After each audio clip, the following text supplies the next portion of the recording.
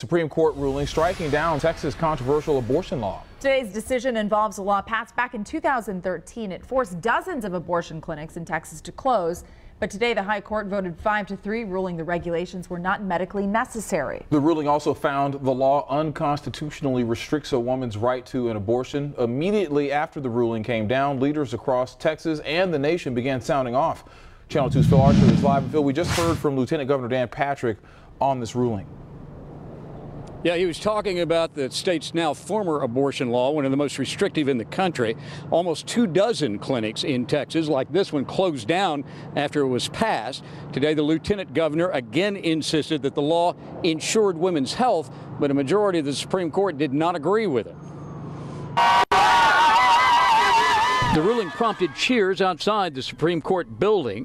Supporters reacting to the justices striking down provisions of Texas abortion law by a 5-3 vote. The justices threw out a law requiring Texas abortion clinics to provide the same standards as outpatient surgical centers and requiring doctors to have admitting privileges at local hospitals. This ruling is just shocking. Lieutenant Governor Dan Patrick joined a chorus of Texas officials, including Governor Greg Abbott and the state attorney general, decrying the ruling. We will revisit the issue. I mean, we're going to go through this line by line and see what it is that we can address in a way that a Supreme Court would approve. Writing for the court majority, Justice Stephen Breyer said the law provided few, if any, health benefits and posed a substantial obstacle to women seeking abortions.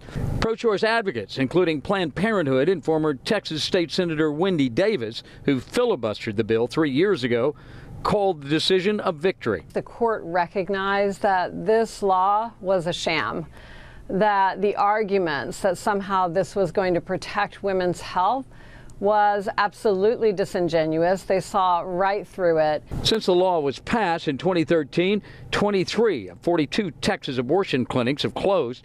19 clinics currently remain open. The ruling today now stands as the court's most decisive ruling on abortion in 25 years, and it jeopardizes similar laws in 12 other states. Reporting live in Southwest Houston, I'm Phil Archer, KPRC Channel 2 News.